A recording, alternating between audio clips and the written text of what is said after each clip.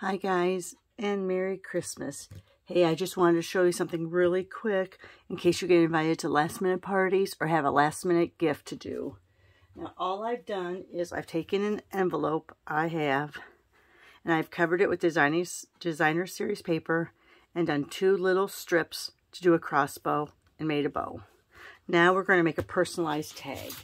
And for that we're going to use this is from the January to April mini catalog, Alphabet a la Mode dies. You know, anything with an alphabet, I'm there for. So what we're going to do is we're going to make a quick tag for this last minute gift. So let me go ahead and pull out my letters here.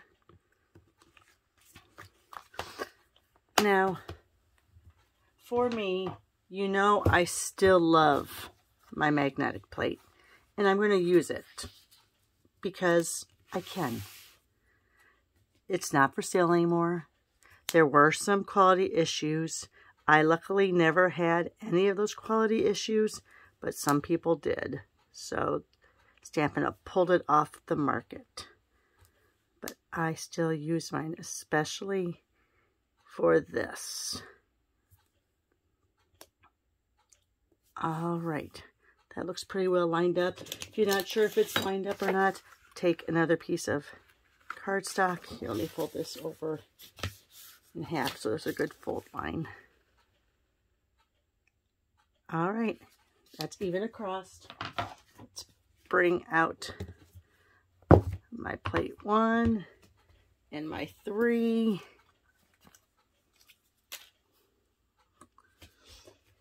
And bring out this. Hopefully I'm not too close to the edge. Nope, going straight through. All right, the other thing I like about these letters and the cuts they make, I mean, it is really, really, I need to put these on my magnetic or else I'll lose them. All right.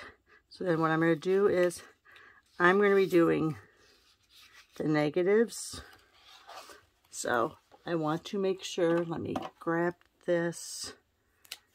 I think it's the pokey tool. Yep, there we go.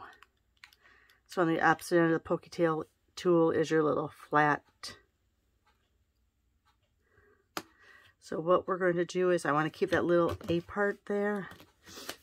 I'm going to bring out my trimmer.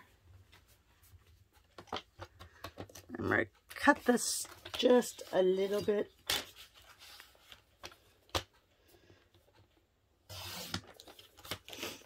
Let me go ahead and go like that.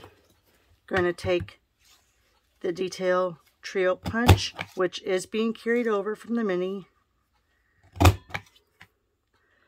All right, put that off to the side. Put all this off the side.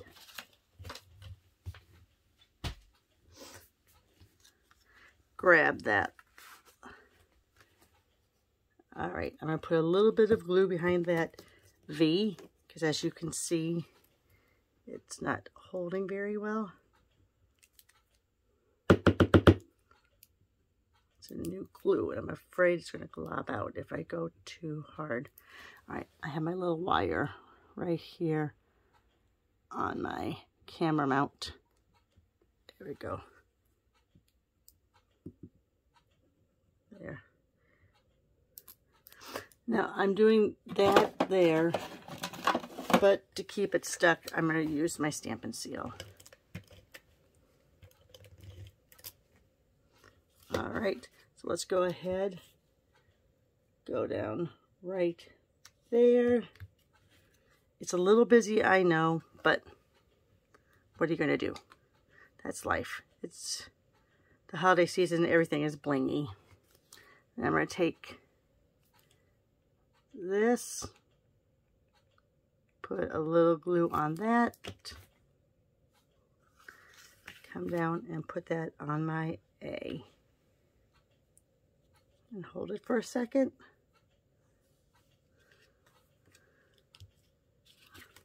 And there you go. Let me go ahead, take those off. Of course, I keep them all in a little envelope if I'm not using them. Let me put my letters back. So there's, and what's nice about this set, you have double A's, double E's, double N's. Do we have, oh, I wish they had double P's for happy.